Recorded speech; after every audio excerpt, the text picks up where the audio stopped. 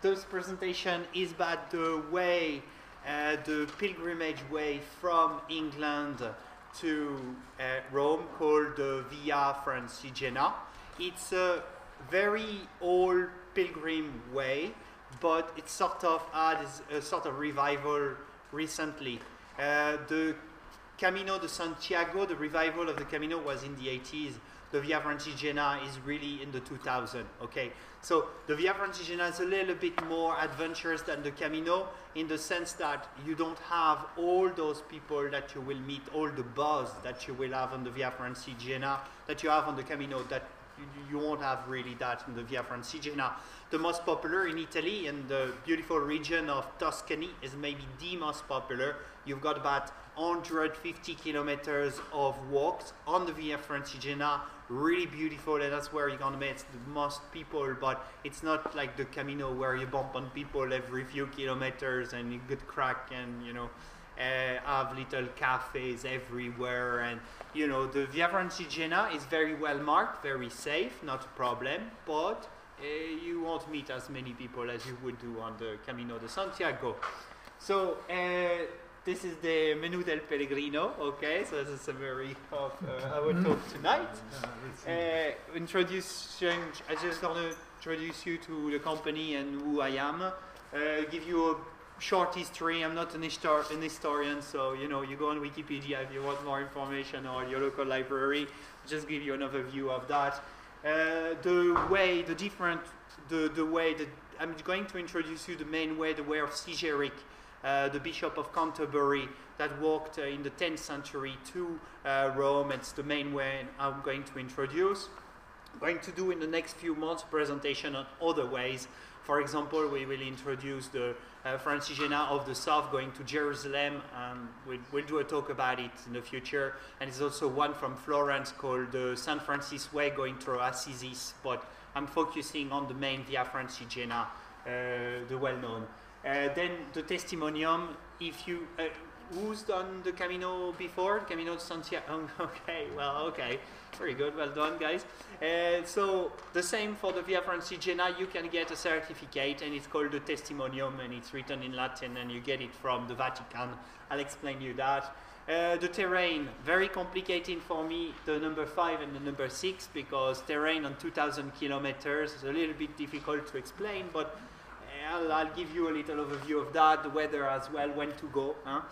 Accommodation, a little how to get there from Dublin, and then the highlights of the way through slideshow of pictures to give you a little idea of if you have only 1 week or 10 days, what you can focus on depending on your of what you like. And then question answer. I hope to go through that in about half an hour, 30 minutes, and then we can do 15 minutes if you want, or whatever we need, less or more of question. If you have any, I'll have Rosa or some of the guys coming beside me. If there is any gear questions, we'll get some help. And I'm always happy to stay after, you know, when I'm packing. So if you have any questions that are really specific to you, we can always talk about that after. So we are a small company based in the city center of Dublin, Dublin 2, in O'Gill Street. That's the tourism island building, and we are just above the pharmacy O'Hara's at the crossroad between St. Francis Street and Camden Street, O'Gill Street, a sort of crossroad there.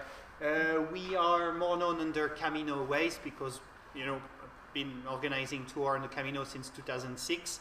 We launched Francigena Ways as a brand only this year, but CaminoWays has been selling the Via Francigena for the past 3 years. We just thought that would be good marketing-wise to take the brand and separate the two products into two separate websites, micro website and entity. We also are about to sell trips in Ireland, just walking and cycling trips, specific one, under a brand called CaminoIreland.com.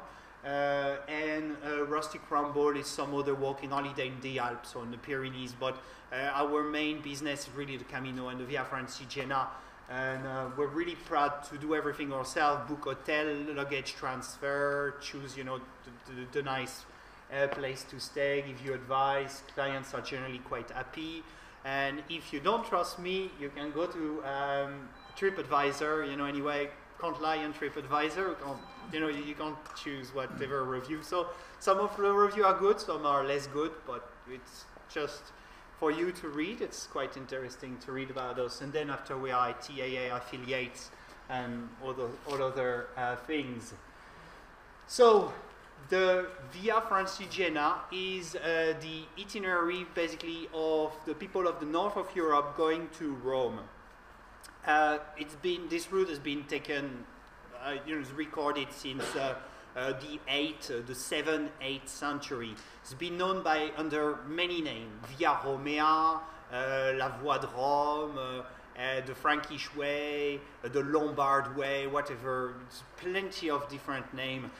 There was not a single route. Why? Because every pilgrim starts from his own doorstep, so different routes lead to the same place. Or, all the routes leads to Rome.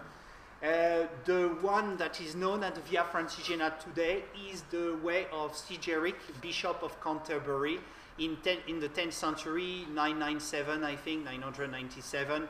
He walked to Rome to get his pallium from the Pope and, to be official bishop of, in England, of Canterbury. So he walked, and the Via Francigena he recorded it in a book, his trip, and the Via Francigena is his trip to Rome. So he took notes, so we follow his itinerary.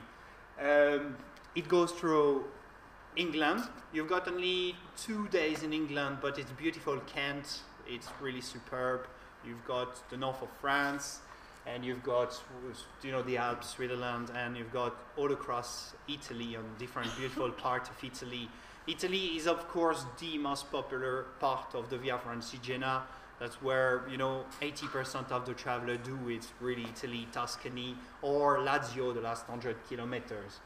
And, of course, it's the pilgrimage to the Holy See, to the tomb of St. Peter, of St. Paul. And, the Via Francigena finish in Rome, and what a city, you can really, lose yourself in the city for a few days. It's just the most amazing place to be, So this is your itinerary of the Via Francigena, starting in Canterbury, the old spelling, if you don't mind,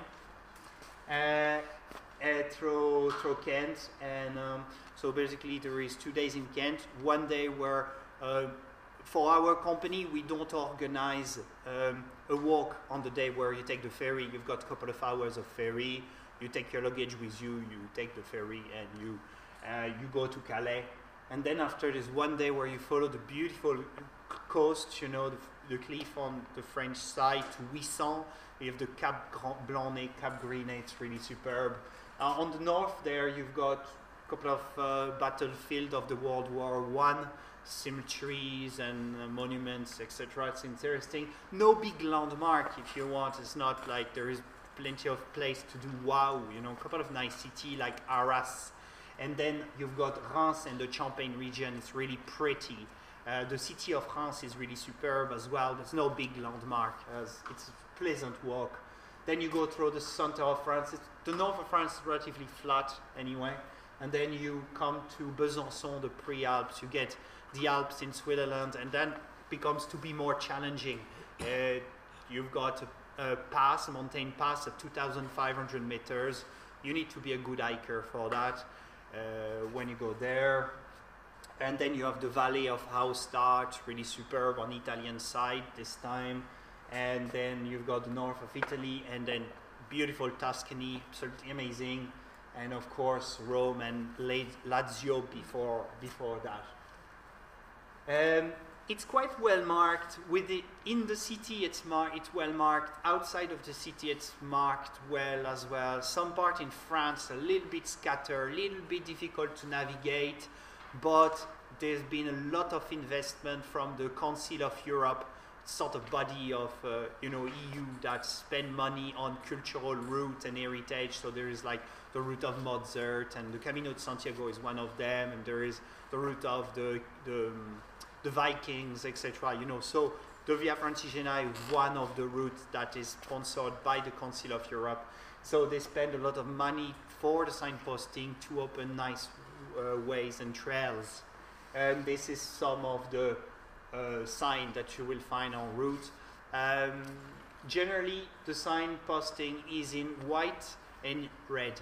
So the two bands like this one, the white and red there. It's quite easy to follow, but there's a couple of good books. I give you the reference after that you can buy that gives you direction, turn left, turn right with a map, etc. Like the Camino, you've got people en route, so you can ask. It's not like you're in the middle of the desert in Morocco and you know you've got to look at the sun to know where's the north and the south. You have people around you, okay?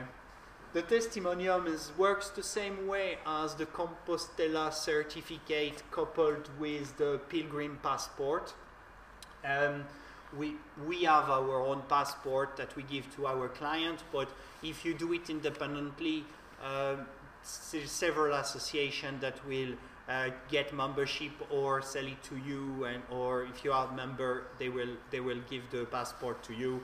There is the European Association of the Pilgrim of the Via Francigena. There is the international one of the Via Francigena, and they all have their own official passport if you want. So you can apply to them to get your own passport.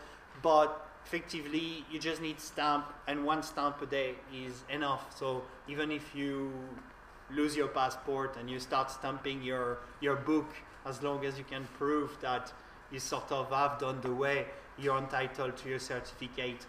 So this is the certificate that is given to you in Roma. You can get this certificate, the testimonium, in two places. One in the Vatican, directly by the office of a bishop that I don't remember the name. You go to his office and you have to do 140 kilometers. So the place is called Aqua Pendente, and you need to do 140 kilometers to get this from the office of the bishop in the Vatican. Or you have to do 280 kilometers starting in Lucca, cycling. Now, if you don't have 9 days and you want a certificate, you can always start in Viterbo. That's 1 week, 100k, 120 roughly, like Sarria on the Camino de Santiago. And you go to Opera Romana, which is the official travel agent of the Vatican, and they will give it to you. For 100 kilometers, they absolutely fine. They're not so strict on the number of kilometers. And it's exactly the same, it's just not the same person that have signed it, really, that have given it to you. In terms of terrain, it's a little bit difficult to describe about 2,000 kilometers, but generally consider, the north of France relatively flat and easy. So you will be able to do longer distances, about 20, 25, maybe 30 kilometers a day. If you're a good walker, you may want to do more. It's your choice. On the north of France, south of France, you start to see the Pyrenees, the Alps. Sorry about that. So a little bit more ascent, maybe about like the Wicklow Mountains. 400, 500 meter ascent every day. Then the Alps, you have some days where you can do 1,000 meter ascent per day as well. But in Switzerland, you have a lot of option to split and make days shorter as well. So if the day is a little bit too difficult for you, you can split it with, instead of doing 15k, you may be able to do 9, 10, 11k depending on what you find en route. There's some really good guidebook. You can really do it yourself and see your way. We offer an itinerary that generally is adapted to the ascent and the descent as well. But now Switzerland is really superb, really good trails, but it is difficult. And then after the Alps, you've got really terrain that is, quite hilly, but not super difficult. But like the example of this picture, this is Tuscany, and still a little bit up and down. You got really great views, and got a little village to stop en route as well. So, bon. Yeah, and well, this is a picture of the St. Bernard Pass, 2,500 meters, and well, it's really superb. It's one of the 3 most important monastery of the medieval age, with the Saint-Port, and the third one I forgot which one it is, but St. Bernard is one of the 3 most important. There used to be Roman camp. Before that, there used to be Roman camp as well, where they were placed, and then the monastery was very close to that. Very important passage as well for the army or during invasions, etc. Really strategical as well. Well, in terms of weather, what you want is to... The most popular is generally from April, May, June, and September, October. Okay. Now, if you go in Switzerland, you can probably do July, August, because you're high in the mountain. It's not too hot anyway. It's not too cold. But if you do Switzerland, you probably don't want to go. You cannot go before June anyway, because it's going to be blocked by snow at 2,500 meters, and you can't go after mid-September. So you're restricted in Switzerland on the high pass between mid-June and mid-September, kind of. You know, summer is good there. But in Italy, especially around, you know, Milan, Torino, you probably don't want to walk in July, August, because it's about 40 degrees or more, you know. So in those places, you're probably happy with May, you know, April, May, June, and September or October. Same in France. The north of France should be okay year-round. Okay, should be okay year-round. Winter is pretty cold, but I don't think you should be blocked anytime. And the north of France, even in July, August, you know, on the coast, should be pretty okay. Inland, always, you know, the climate, continental climate is always harsher, you know, colder and warmer in summer. So you choose your time. Now, in terms of accommodation en route, now you will find hotel on those 2,000 kilometers. You will find a mix of hotel, B&Bs, farm stay accommodation, youth hostel. It's possible to find everything. But yesterday I had a question in Cork. A person tell me, yes, can I take what is the budget of a night? Well, it's difficult to answer because you will not find a pilgrim refuge every night. So maybe you will have to do a budget where either you take your tent and, you know, if you find nothing on your budget, you just camp. But it's going to be difficult to find a pilgrim refuge at €10 every night, like for the Camino de Santiago. Okay, so sometime you will probably have to take a B&B, or another night you will have to take an hotel. And then there is also, especially, you know, in France, and it's developing more and more in Italy, the churches are opening places with 2, 3, 4 beds. They ask for a donation, sometimes no donation at all. So you can get by, but you can't be promised of spending €10 a night. It's not possible. Now, if you look into better accommodation, it's possible to have your bathroom en suite every night on 2,000 kilometers. Absolutely, because that's what we do. We've got nice hotel, but nice hotel, I would say nice accommodation, because we can't promise an hotel. Sometimes it's a B&B, sometimes it's a farm stay, sometimes it's an hotel, sometimes it's a 3-star, sometimes there's also 5-star Grand Lux available. But it's difficult to have consistency, especially because the Via Francigena is so new. And especially in France, they don't know. They sometimes have not heard about the Via Francigena at all. So it's sort of new coming in some place. In Italy, they know what you do for sure. So it's a mix of accommodation. The book, so there's 2 books with name of accommodation. One is called, it's the book of Paul Chin. He's an Englishman living in south of France, Chinn, and Paul has really the reference for the Francigena. His book is very technical. Turn left, turn right, how to follow it, how not to get lost. It's really precise, really good map, really good directions. It's really good. And he sells a companion, which is a bit more sort of spiritual, how to, follow the way, a bit cultural, spiritual in his companion beside that. And the Cicerone has also 2 guidebooks to cover the way. The Cicerone is very good. There's a bit more mix on general cultural, historical information, but the Cicerone is less precise on the direction. But it's a good option as well. I mean, we had a couple of clients and they were happy to travel with both of them, and they say, well, they are very, they complement each other anyway. So. I just spelled the second one. The Cicerone, Cicerone, Cicerone. Cicerone. It's a well-known English brand. Or they have a couple of other books of Cicerone upstairs. I don't think they have the Via Francigena, but it's good. And the Cicerone is much cheaper than the Paul Chin. But when you do a journey like that, you want also to have some good information. So, 4 or 5 euro won't make a difference so much on your journey. So.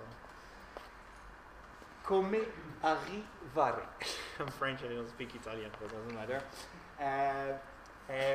How to get there?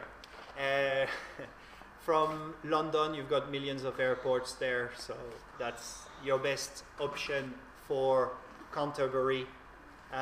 Probably, depends where you are, probably about an hour and a half, 2 hours from Canterbury to the start of your walk. From Dublin, we were quite lucky because with Ryanair and Aer Lingus, the 2 of them really offer us top service, really in terms of where to fly. It's pretty good. We've got Beauvais with Ryanair, we've got Paris with Aer Lingus, and of course you've got Air France, etc. You've got Lyon, you've got Grenoble airports. And there is Geneva, Zurich airport. In the north of Italy, you have Milan, Bologna, and you've got Rome. So pretty much any of these airports will get you about 2 hours. It's probably 2 hours from any start or finish of your walk. So you probably be good. No, all the Swiss pizza as well. So, gonna give you a couple of highlights of the way, and so it's difficult to choose. If you have 85 days, you probably can do everything. 5 days. If you don't have 85 days, you can do it in section. For example, lovely section, start in Canterbury, finish in Arras, that's about 2 weeks. Or you can finish in Visc, which is about a week. It's the first section there. Really, one of the highlights is really Kent. The Garden of England's really, really beautiful. The city of Canterbury, medieval city, the cathedral, it's really nice.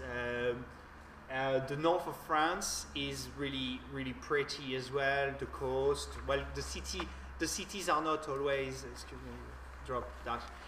The cities are not always pretty, like for example Calais has been completely destroyed during the war, but the countryside beside Calais, the first day the walk is along the coast on the cliff, the white cliff, responding to Dover really, so it's really pretty walk, and then the countryside undulating is really green and nice. So I'd say that's a highlight. After, if you have an interest for history and for the World War I, there's a couple of cemeteries and places to visit. No big highlights. It's a nice stroll, but nothing particular to see. It's just nice countryside over there on the north of France. And then soon after, you arrive in the Champagne region. So the countryside changed completely, and Champagne is really lovely, and the wine region is really nice. The accommodation step up again, and Champagne. A lot of foreigners, you know, Irish, English, American, Canadian go there to eat good and drink well as well. So accommodation are expensive, but they have a really higher standard as well. Often the dinner is always with an aperitif of a glass of champagne, and sometimes you will dine with champagne. It's just the standard in Champagne region is lovely to walk, but it's also very good accommodation over there. And then center of France is a little bit flat, a little bit boring, I'd say. But you arrive soon in Besançon. It's it's an old Roman city as well, so there's a lot of heritage to see and visit in Besançon. And it opens to the Alps, so it starts to get to be undulating again, and you have the Alps behind, so it's really beautiful to start in Besançon and maybe finish in, but very pretty. It's also the place where you know, great cheese, you know, and I'm French, I love cheese. And also when you cross into Switzerland, it's where, not far from Vallée du Joux, where they make the watches, so there is something to learn about as well. And you arrive in Switzerland. Switzerland is clean, organized, works like a clock. It's just perfect, you know. It's very boring for young people, but it's lovely, lovely country, lovely lakes and the mountain and the Alps on the background. You know, super expensive. I mean, it's really, really expensive, Switzerland. It's not a joke. It's really true. I mean, I know just Switzerland from a few years ago and got a shock, you know. And even when I booked the hotel for the client, I'm just like, oh, it's really, really expensive. But you got the service as well, and it's a different culture. The people are a bit mad in Switzerland, so it's kind of nice as well to be out of, sort of, you know, to speak generally well English as well. It's easy to communicate with them. And Lausanne and Vevey, so we have three main cities in Switzerland. It's Yverdon, Lausanne and Vevey are probably, you know, it's the Gold Coast really of Switzerland. Lovely city, beautiful people, big cars, and, you know, mountain on the background. It's a couple of UNESCO World Heritage sites as well, close to the Chateau de Chillon, which is just on the Lausanne Lake. So we've got about 2 days walk along the Lake of Lausanne.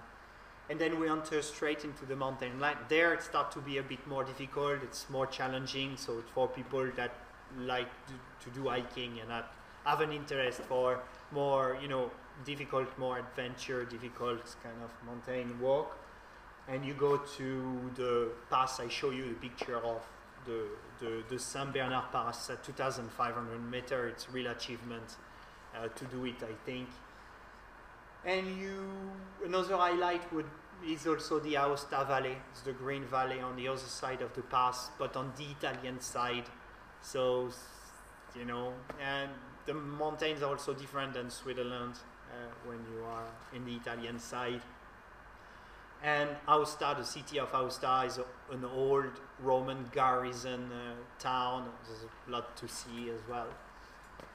It's really nice strolls over there. And I skip a little bit the north of Italy because it's a bit flat and there's not so much to see. The cities in Italy are amazing though. Every night you will have a nice place to visit after your walk. But the Valley of the Po in the north, there's nothing much to say. It's a nice stroll. And you've got this 150 kilometers through Tuscany, San Gimignano, Monteriggioni, Colle di Valdelsa, Siena, Lucca. Amazing town, amazing place to walk. Very, very scenic, amazing food, truffles, you know, cheese, olive oil, very simple food. You know, it's not like, well, I love the food from France, you know, I'm from there, but my mom cooks with sauce and it's complicated and it's beautiful and it's good, but Italian food is, you know, very light in the opposition. It's light, simple ingredients, really well done, and that's a meal. For vegetarian, we've always have prize from our clients when they come back from Italy. It says, oh, it's amazing. I'm vegetarian. I eat a lot of plenty of different varied things, you know, where you can't always say that from other country. Like, you know, sometimes the Camino for vegetarian, like, okay, I got a salad, they give me tuna, they said it was for vegetarian, you know. But anyway, sometimes it's a little bit difficult. But in Italy, I think it's probably the best country for any sort of. The last 100 kilometers is also another highlight. After Tuscany, you have Lazio. It's fairly underrated because it's Rome and has a reputation to be not very clean, etc. Well, it's true, it's not the cleanest in the world. The Roman people are not the cleanest, but it is actually very nice. The town that you cross, Montefiascone, Viterbo, the landscape is hilly and pretty. The towns are also nice. The food is excellent. It's the second most popular trip we have because there is the finish in Rome, and finishing in Rome is really special. I think, you know, it's probably the most beautiful city in the world. You can find anything you want in Rome, you know, if you're interested in, you know, in very, very, very, very, very old stuff, or, you know, modern art, or, you know, food, or just going out in Rome is just amazing, you know. There's a lot to see, a lot to do. And you get your certificate when you arrive in Rome, so it gives you a little thing more. So it's sort of short overview of the way that's what I want to bring to you tonight. So if you have some question, I'll be happy to answer them. And yeah, so anything. Yes.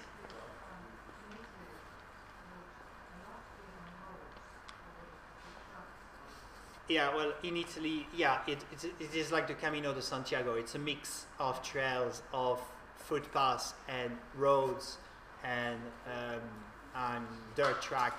It's a mix of everything. You cross an entire country. It's not like you do a trek, you know, on a very specific part of Italy, Sweden or France. You're just going to take a road. So you take a way across the country. So it's a mix of that. The local town and council have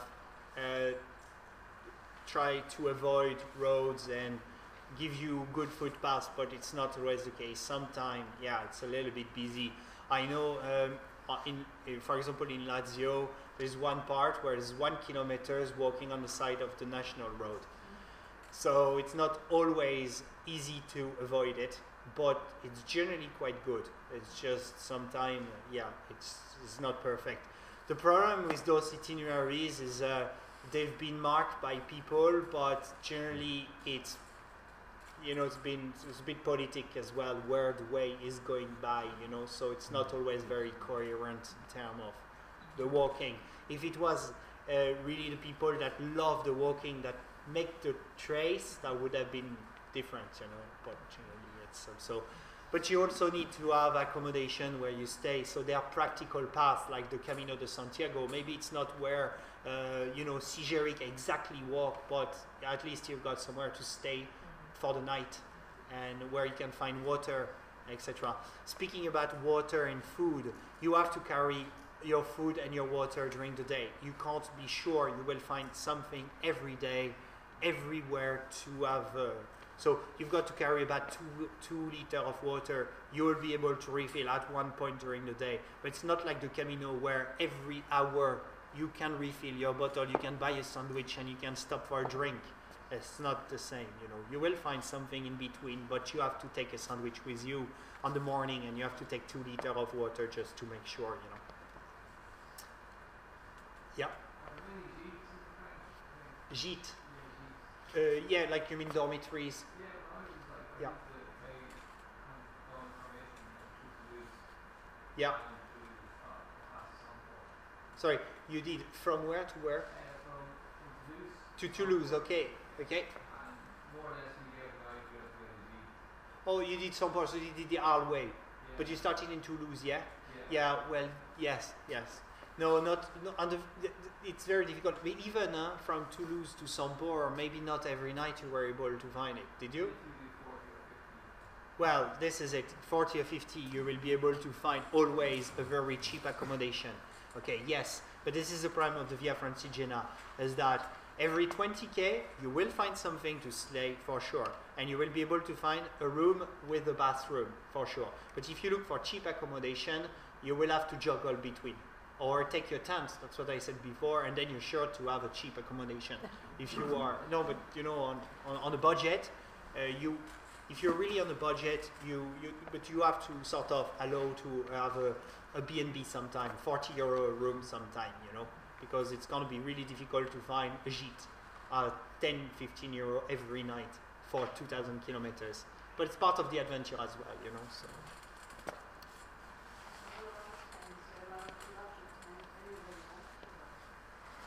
Well, I mean, you have to be reasonable about it, you know. I think you see, I mean, I don't know. I mean, you can put a tent. Sometimes there's camping, you know. Maybe they tell you to move your tent, you know. Maybe they don't. I don't know. But you know, when you have the tent, the good thing is that if you take your bike, you can always cover a little bit more and find a place that's more suitable. There's always a place where you can put the tent somewhere, right? That's not a problem. Yes? So you say Switzerland is very expensive. Yeah. So typically how many days or many nights would you spend in Switzerland? In Switzerland? Well, it's about 15 days to cross entire Switzerland. But the most pretty, really, it's from Lausanne to Aosta. We have a 9 days trip from Lausanne to Aosta. You've got 2 days to finish in Aosta, but Lausanne along the lake and then going into the heart of the Alps is really the highlight. It's superb there, yeah. And then in Aosta, why? Because you have the big city, so it's easy to take a bus, to take an airplane from Milan, for example. You know what I mean? If you stop in the Col du Grand Saint-Bernard, you have to take a first bus, a second bus for the change, and a third bus, and you know what I mean? In Aosta, you're sure to be back home the same day you finish, you know? Not the same day, but the next day after breakfast, you're home, you know? The Pass of St. Bernard? Yeah. Is that the highest, 2,500, that's the highest you go? Yeah, but the St. Bernard Pass is the highest on the Via Francigena. Now, if you take a second night and sleep there, I'm sure you can explore around, but it's the highest on the way. On the way. Absolutely, yeah. It's the highest on the way. Yeah, the other side, the other mountain is that you go through is the Jura mountain, and they're a bit lower, about 1,200 meters. So that's what you have before Yverdon, but that's not too complicated. And they are roundish mountain. It's like walking in the Wicklow Mountains. It's not super complicated, but it's really pretty. Yes. How does the Italian section compare with the St. Francis Way? The Italian section to the St. Francis Way. Yeah. Well, the St. Francis Way is even newer. It's the Via Francigena to Rome. It's even newer than the Via Francigena. So it's been recently marked. Accommodation is a bit more difficult again. But the St. Francis Way is more difficult because you are going through the central mountain of Italy, the Apennine mountain. So the St. Francis Way, the one from Florence, San Sepolcro, Assisi, Rieti, and Rome. This one we offer it as well, but it is challenging, this one. You've got a lot of hiking up and down every day. It's superb, and you've got Gubbio, you've got some amazing cities and little villages, but it's a difficult hike. It's a difficult one. You have to be ready to do 20, 22 kilometers with good ascent and good descent every day, you know. So, well, it's a really rewarding one, the St. Francis Way. But I'll do a presentation on that next year, or beginning of the year, on the St. Francis. Yes, anybody else? No? Okay. So where can you buy the Paul Chin book? Or can you get that book? Paul Chin? Guidebook, yes. Yeah, Paul Chin has a website, and you can buy it online. On his guidebook, it's about 20 or 25 euro, I think, with shipping. You can buy it online directly. He's got 3 volumes. One is from Canterbury to Besançon, Besançon to Vercelli, and Vercelli to Rome. So you buy the section you want. But they are good quality, and he did a new release about like 6 months ago, so it's well updated and well documented. He's got his email as well, you can contact him, he's responding quite well. Are they each 20-25 euro? Or Yeah, the books, yeah. Each 20-25 euro, each of the books. Absolutely. You can also buy the PDF version of it as well for cheaper, but you have 200 pages to print, good luck, you know. Yes? If you just wanted to do the last 100 or 150 kilometres Yeah. off the way, how would you go about it? Would you fly into Rome and take a bus up, or would you Yeah, fly in absolutely. somewhere else? What would Well, you do? What would you recommend? If you want to do the Agua Pendente there, because it's where you can get the certificate from the bishop at Vatican, you fly to Rome and then you take a bus, you take a train directly to Agua Pendente. So how do you spell it? Aqua, like the water, so A-C-Q-E-A, Pendente, P-E-N-D-N-T. Yes. Okay. Long time I stopped school, you know. Spelling. Never been good, even in French. Terrible. Yeah, so no, Rome is really good. Like, you know, in Italy, in France and Switzerland, you have no problem with public transport, train and bus, etc. They are amazing. They are amazing. Even, you know, if you were starting in Siena, okay, to go to Siena, there's a direct train there. It's an hour, maybe an hour 45 because it's no fast train. But Florence, that is about there, close to Lucca. Florence is an hour 45 by fast train, you know. And then you have 20 minutes to get to, half an hour to get to Lucca. So in 2 hours, 2 hours and a half from Rome, you can join there. But you have also, don't forget, Pisa as well from Dublin. And it's only 20 minutes from Lucca by train, you know. So you've got many options. You've got Bologna as well with Ryanair. You got and also Bologna is Aer Lingus as well. So there's a lot of options for you there. And the train website in Italy, in France, and in Switzerland all have an English version as well, so it's easy to sort of see your price timetables, etc. Is your office in town a drop-in centre, or do you Yeah. mostly take telephone calls? Oh, it's a Yeah, well, we are an online company, but we are based in the city centre. We have a nice sofa and area. We've got a nice we have this, you know, George Clooney coffee machine there. Not George Clooney, but the coffee machine that goes with him, you know. So you can pop in, you know. No problem. It's open 9 to 5 every day, not Sunday, but every day, Saturday as well. So feel free to pop in if you want to talk with us. Okay. Finish. Okay. Thank you. Bye.